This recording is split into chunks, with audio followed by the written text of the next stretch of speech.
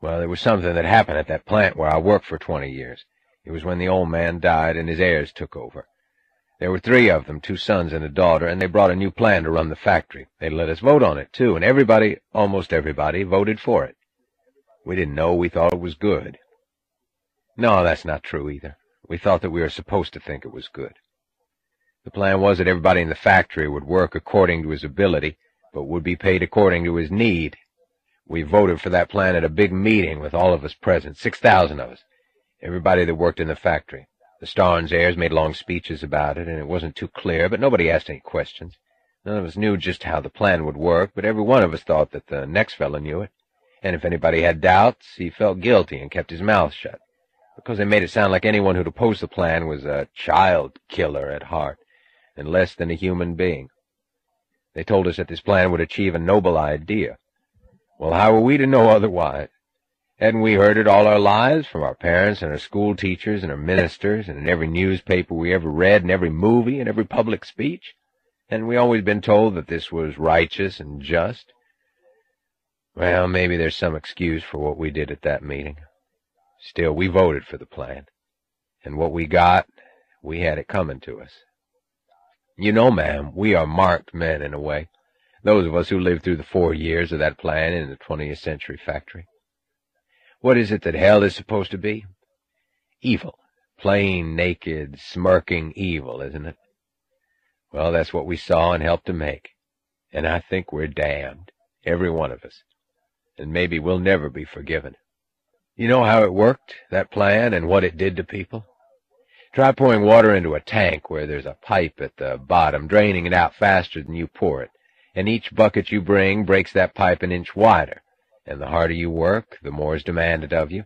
And you stand slinging buckets 40 hours a week, then 48, then 56, for your neighbor's supper, for his wife's operation, for his child's measles, for his mother's wheelchair, for his uncle's shirt, for his nephew's schooling, for the baby next door, for the baby to be born, for anyone, anywhere around you.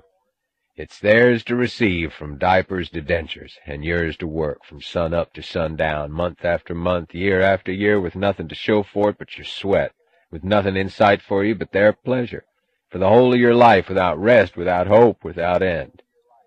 From each according to his ability, to each according to his need. We're all one big family, they told us. We're all in this together. But you don't all stand working at a acetylene torch 10 hours a day, together. And you don't all get a bellyache, together. What's whose ability? And which of whose needs comes first? When it's all in one pot, you can't let any man decide what his own needs are, can you? If you did, he might claim that he needs a yacht. And if his feelings is all you have to go by, he might prove it, too. Why not? If it's not right for me to own a car until I've worked myself into a hospital ward, earning a car for every other loafer and every naked savage on earth, why can't he demand a yacht from me, too, if I still have the ability not to have collapsed? No? He can't? Then why can he demand that I go without cream for my coffee until he's replastered his living room? Oh, well. Well, anyway, it was decided that nobody had the right to judge his own need or ability. We voted on it. Yes, ma'am, we voted on it in a public meeting twice a year. How else could it be done? Do you care to think what would happen at such a meeting? It took us just one meeting to discover that we had become beggars, rotten, whining, sniveling beggars, all of us, because no man could claim his pay as his rightful earning. He had no rights and no earnings. His work didn't belong to him, it belonged to the family, and they owed him nothing in return, and the only claim he had on them was his need. So he had to beg in public for relief from his needs, like any lousy moocher, listing all his troubles and miseries, down to his patched drawers and his wife's head colds, hoping that the family would throw him the alms. He had to claim miseries, because it's miseries, not work, that had become the coin of the realm. So it turned into a contest among 6,000 panhandlers, each claiming that his need was worse than his brother's. How else could it be done? Do you care to guess what happened? What sort of men kept quiet, feeling shame, and what sort got away with a jackpot? But that wasn't all. There was something else that we discovered at the same meeting. The factory's production had fallen by 40% in that first half year. So it was decided that somebody hadn't delivered according to his ability. Who? How could you tell it? The family voted on that, too. They voted which men were the best, and these men were sentenced to work overtime each night for the next 6 months. Overtime, without pay, because you weren't paid by time and you weren't paid by work, only by need.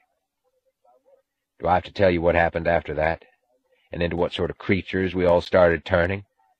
We who had once been human, we began to hide whatever ability we had to slow down and watch like hawks that we never worked any faster or better than the next fellow. What else could we do when we knew that if we did our best for the family, it's not thanks or rewards that we'd get, but punishment?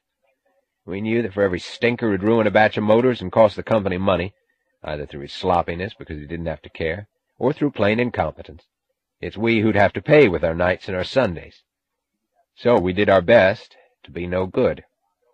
There was one young boy who started out full of fire for the noble idea, a bright kid without any schooling, but with a wonderful head on his shoulders. First year, he figured out a work process that saved us thousands of man-hours. He gave it to the family. Didn't ask anything for it either, couldn't ask, but that was all right with him. It was for the ideal, he said. But when he found himself voted as one of our ablest and sentenced to night work because we hadn't gotten enough from him, he shut his mouth and his brain. You can bet he didn't come up with any ideas the second year. What was it they'd always told us about the vicious competition of the profit system, where men had to compete for who'd do a better job than his fellows? Vicious, wasn't it? Well, they should have seen what it was like when we all had to compete with one another for who'd do the worst job possible. There's no surer way to destroy a man than to force him into a spot where he has to aim at not doing his best, where he has to struggle to do a bad job day after day. That will finish him quicker than drink or idleness or pulling stick-ups for a living. But there was nothing else for us to do except to fake unfitness. The one accusation we feared was to be suspected of ability. Ability was like a mortgage on you that you could never pay off. And what was there to work for?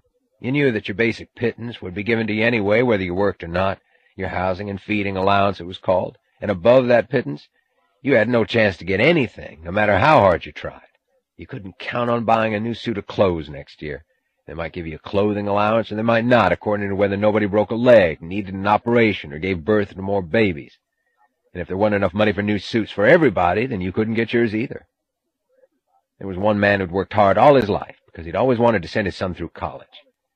Well, the boy graduated from high school in the second year of the plan, but the family wouldn't give the father any allowance for the college. They said his son couldn't go to college until we had enough to send everybody's sons to college, and that we first had to send everybody's children through high school, and we didn't even have enough for that. The father died the following year in a knife fight with somebody in a saloon, a fight over nothing in particular. Such fights were beginning to happen among us all the time. Then there's an old guy, a widower with no family, who had one hobby, phonograph records. I guess that was all he ever got out of life. In the old days, he used to skip meals just to buy himself some new recording of classical music. Well, they didn't give him any allowance for records, personal luxury, they called it. But at that same meeting, Millie Bush, somebody's daughter, a mean, ugly little 8-year-old, was voted a pair of gold braces for her buck teeth. This was medical need, because the staff psychologist had said that the poor girl would get an inferiority complex if her teeth weren't straightened out. The old guy who loved music turned to drink instead. He got so you never saw him fully conscious anymore. But it seems like there was one thing he couldn't forget. One night he came staggering down the street, saw Millie Bush, swung his fist, and knocked all her teeth out, every one of them. Drink, of course, was what we all turned to. Some more, some less. Don't ask how we got the money for it. When all the decent pleasures are forbidden, there's always ways to get the rotten ones. You don't break into grocery stores after dark, and you don't pick your fellows' pockets to buy classical symphonies or fishing tackle. But if it's to get stinking drunk and forget, you do. Fishing tackle, hunting guns, snapshot cameras, hobbies. There wasn't any amusement allowance for anybody. Amusement was the first thing they dropped. Aren't you always supposed to be ashamed to object when anybody asks you to give up anything, if it's something that gave you pleasure? Even our tobacco allowance was cut to where we got 2 packs of cigarettes a month. And this, they told us, was because the money had to go into the baby's milk fund. Babies was the only item of production that didn't fall, but rose and kept on rising, because people had nothing else to do, I guess, and because they didn't have to care. The baby wasn't their burden, it was the family's. In fact, the best chance you had of getting a raise and breathing easier for a while was a baby allowance. Either that or a major disease. It didn't take long to see how it all worked out. Any man who tried to play straight had to refuse himself everything. He lost his taste for any pleasure. He hated to smoke a nickel's worth of tobacco or chew a stick of gum, worrying whether somebody had more need for that nickel. He felt ashamed of every mouthful of food he swallowed, wondering whose weary nights of overtime had paid for it, knowing that his food was not his by right, miserably wishing to be cheated rather than to cheat, to be a sucker but not a bloodsucker. He wouldn't marry. He wouldn't help his folks back home. He wouldn't put an extra burden on the family. Besides, if he still had some sort of sense of responsibility, he couldn't marry or bring children into the world, when he could plan nothing, promise nothing, count on nothing. But the shiftless and irresponsible had a field day of it. They bred babies, they got girls into trouble, they dragged in every worthless relative they had from all over the country, every unmarried pregnant sister, for an extra disability allowance. They got more sicknesses than any doctor could disprove. They ruined their clothing, their furniture, their homes. What the hell? The family was paying for it.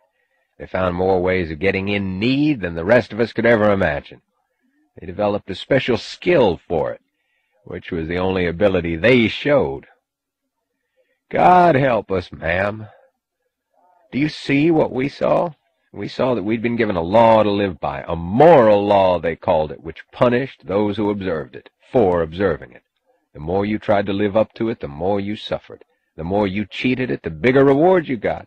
Your honesty was like a tool left at the mercy of the next man's dishonesty. The honest ones paid, the dishonest collected. The honest lost, the dishonest won. How long could men stay good under this sort of a law of goodness? We were a pretty decent bunch of fellows when we started. There weren't many chiselers among us. We knew our jobs, and we were proud of it. And we worked for the best factory in the country, where old man Starnes hired nothing but the pick of the country's labor. Within 1 year under the new plan, there wasn't an honest man left among us. That was the evil, the sort of hell-horror evil that preachers used to scare you with, but you never thought to see alive. Not that the plan encouraged a few bastards, but that it turned decent people into bastards, and there was nothing else that it could do, and it was called a moral ideal. What was it we were supposed to want to work for? For the love of our brothers? What brothers? For the bums, the loafers, the moochers we saw all around us? And whether they were cheating or plain incompetent, whether they were unwilling or unable, what difference did that make to us? If we were tied for life to the level of their unfitness, faked or real, how long could we care to go on? We had no way of knowing their ability. We had no way of controlling their needs. All we knew was that we were beasts of burden, struggling blindly in some sort of place that was half hospital, half stockyards, a place geared to nothing but disability, disaster, disease. Beasts put there for the relief of whatever whoever chose to say was whichever's need. Love of our brothers? That's when we learned to hate our brothers for the first time in our lives. We began to hate them for every meal they swallowed, for every pleasure they enjoyed, for one man's new shirt, for another wife's hat, for an outing with their family, for a paint job on their house. It was taken from us.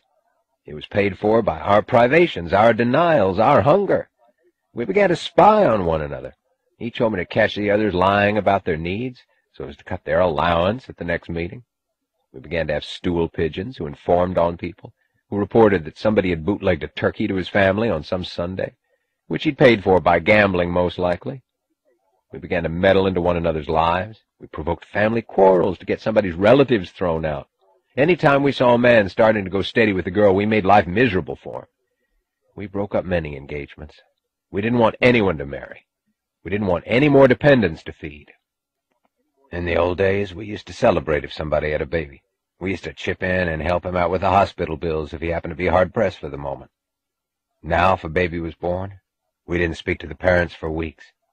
Babies, to us, had become what locusts were to farmers. In the old days, we used to help a man if he had a bad illness in the family. Now, well, I'll tell you about just one case. It was a mother of a man who had been with us for 15 years. She was a kindly old lady, cheerful and wise. She knew us all by our first names, and we all liked her. We used to like her. One day she slipped on the cellar stairs and fell and broke her hip. We knew what that meant at her age. The staff doctor said that she'd have to be sent to a hospital in town for expensive treatments that would take a long time. The old lady died the night before she was to leave for town. They never established the cause of death. No, I don't know whether she was murdered. Nobody said that. Nobody would talk about it at all. All I know is that and that's what I can't forget. I, too, had caught myself wishing that she would die. This, may God forgive us, was the brotherhood, the security, the abundance that the plan was supposed to achieve for us. Was there any reason why this sort of horror would ever be preached by anybody? Was there anybody who got any profit from it? There was. The Starnes heirs. I hope you're not going to remind me that they'd sacrificed a fortune and turned the factory over to us as a gift. We were fooled by that one, too. Yes, they gave up the factory. But profit, ma'am, depends on what it is you're after. And what the Starnes heirs were after, no money on earth could buy. Money is too clean and innocent for that. Eric Starnes, the youngest. He was a jellyfish that didn't have the guts to be after anything in particular. He got himself voted as director of our public relations department, which didn't do anything, except that he had a staff for the not doing of anything, so we didn't have to bother sticking around the office. The pay he got, well, I shouldn't call it pay. None of us was paid. The alms we voted to him was fairly modest, about 10 times what I got, but that wasn't riches. Eric didn't care for money. He wouldn't have known what to do with it. He spent his time hanging around among us, showing how chummy he was and democratic. He wanted to be loved, it seems. The way he went about it was to keep reminding us that he had given us the factory. We couldn't stand him. Gerald Starnes was our director of production. We never learned just what the size of his rake-off, his alms, had been. It would have taken a staff of accountants to figure that out, and a staff of engineers to trace the way it was piped, directly or indirectly, into his office. None of it was supposed to be for him. It was all for company expenses. Gerald had 3 cars, 4 secretaries, 5 telephones, and he used to throw champagne and caviar parties that no tax-paying tycoon in the country could have afforded. He spent more money in 1 year than his father had earned in profits in the last 2 years of his life. We saw a £100 stack, £100, we weighed them, of magazines in Gerald's office, full of stories about our factory and our noble plan, with big pictures of Gerald Starnes calling him a great social crusader. Gerald liked to come into the shops at night dressed in his formal clothes, flashing diamond cufflinks the size of a nickel, and shaking cigar ashes all over. Any cheap show-off who's got nothing to parade but his cash is bad enough. Except that he makes no bones about the cash being his, and you're free to gape at him or not, as you wish. And mostly you don't. But when a bastard like Gerald Starnes puts on an act and keeps spouting that he doesn't care for material wealth, that he's only serving the family, that all the lushness is not for himself, but for our sake and for the common good, because it's necessary to keep up the prestige of the company and of the noble plan in the eyes of the public, then that's when you learn to hate the creatures you've never hated anything human. But his sister Ivy was worse. She really did not care for material wealth. The alms she got was no bigger than ours, and she went about in scuffed, flat-heeled shoes and shirtwaists, just to show how selfless she was. She was our director of distribution. She was a lady in charge of our needs. She was the one who held us by the throat. Of course, distribution was supposed to be decided by voting, by the voice of the people. But when the people are 6,000 howling voices trying to decide without yardstick, rhyme, or reason, when there are no rules to the game and each can demand anything but has a right to nothing, when everybody holds power over everybody's life except his own, then it turns out, as it did, that the voice of the people is Ivy Starnes. By the end of the 2nd year, we dropped the pretense of the family meetings in the name of production efficiency and time economy. One meeting used to take 10 days, and all the petitions of need were simply sent to Miss Starnes's office. No, not sent. They had to be recited to her in person by every petitioner. Then she made up a distribution list, which she read to us for our vote of approval at a meeting that lasted 3/4 of an hour. We voted approval. There was a 10-minute period on the agenda for discussion and objections. We made no objections. We knew better by that time. Nobody can divide a factory's income among thousands of people without some sort of a gauge to measure people's value. Her gauge was bootlicking. Selfless? In her father's time, all of his money wouldn't have given him a chance to speak to his lousiest wiper and get away with it as she spoke to our best skilled workers and their wives. She had pale eyes that looked fishy, cold, and dead, and if you ever wanted to see pure evil, You should have seen the way her eyes glinted when she watched some man who'd talked back to her once, and who'd just heard his name on the list of those getting nothing above basic pittance. And when you saw it, you saw the real motive of any person who's ever preached the slogan, "From each according to his ability, to each according to his need." This was the whole secret of it. At first I kept wondering how it could be possible that the educated, the cultured, the famous men of the world could make a mistake of this size and preach as righteousness this sort of abomination, when 5 minutes of thought should have told them what would happen if somebody tried to practice what they preached. Now I know that they didn't do it by any kind of mistake. Mistakes of this size are never made innocently. If men fall for some vicious piece of insanity when they have no way to make it work and no possible reason to explain their choice, it's because they have a reason that they do not wish to tell. And we weren't so innocent either when we voted for that plan at the first meeting. We didn't do it just because we believed that the drippy old guff they spewed was good. We had another reason. But the guff helped us to hide it from our neighbors and from ourselves. The guff gave us a chance to pass off as virtue something that we'd be ashamed to admit otherwise. There wasn't a man voting for it who didn't think that under a setup of this kind, he'd muscle in on the profits of the men abler than himself. There wasn't a man rich and smart enough, but that he didn't think that somebody was richer and smarter, and this plan would give him a share of his betters' wealth and brain. But while he was thinking that he'd get unearned benefits from the men above, he forgot about the men below, who'd get unearned benefits too. He forgot about all his inferiors who'd rush to drain him, just as he hoped to drain his superiors. The worker who liked the idea that his need enlisted him to a limousine like his boss's forgot that every bum and beggar on earth would come howling that their need entitled them to an icebox like his own. That was our real motive when we voted. That was the truth of it. But we didn't like to think it. So the less we liked it, the louder we yelled about our love for the common good. Well, we got what we asked for. By the time we saw what it was that we'd asked for, it was too late. We were trapped with no place to go. The best men among us left the factory in the first week of the plan. We lost our best engineers, superintendents, foremen, and highest skilled workers. A man of self-respect doesn't turn into a milch cow for anybody. Some able fellows tried to stick it out, but they couldn't take it for long. We kept losing our men. They kept escaping from the factory like from a pest hole, till we had nothing left except the men of need, but none of the men of ability. And the few of us who were still any good but stayed on were only those who had been there too long. In the old days, nobody ever quit the 20th century, and somehow we couldn't make ourselves believe that it was gone. After a while, we couldn't quit, because no other employer would have us, for which I can't blame him. Nobody would deal with us in any way, no respectable person or firm. All the small shops where we traded started moving out of Starnesville fast, till we had nothing left but saloons, gambling joints, and crooks who sold us trash at gouging prices. The alms we got kept falling, but the cost of our living went up. The list of the factory's needy kept stretching, but the list of its customers shrank. There was less and less income to divide among more and more people. In the old days, it used to be said that the 20th century motor trademark was as good as the carat mark on gold. I don't know what it was that the Starnes heirs thought, if they thought at all.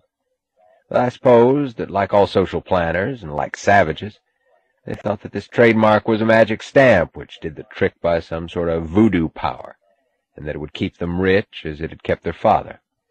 Well, when our customers began to see that we never delivered an order on time and never put out a motor that didn't have something wrong with it, the magic stamp began to work the other way around. People wouldn't take a motor as a gift if it was marked 20th century.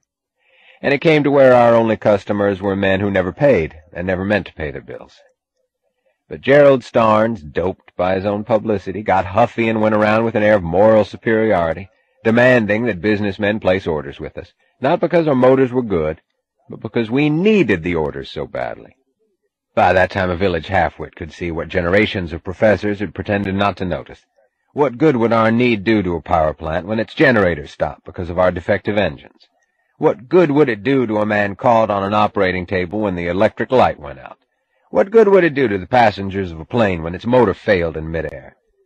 And if they bought our product, not because of its merit, but because of our need, would that be the good, the right, the moral thing to do for the owner of that power plant, the surgeon in that hospital, the maker of that plane?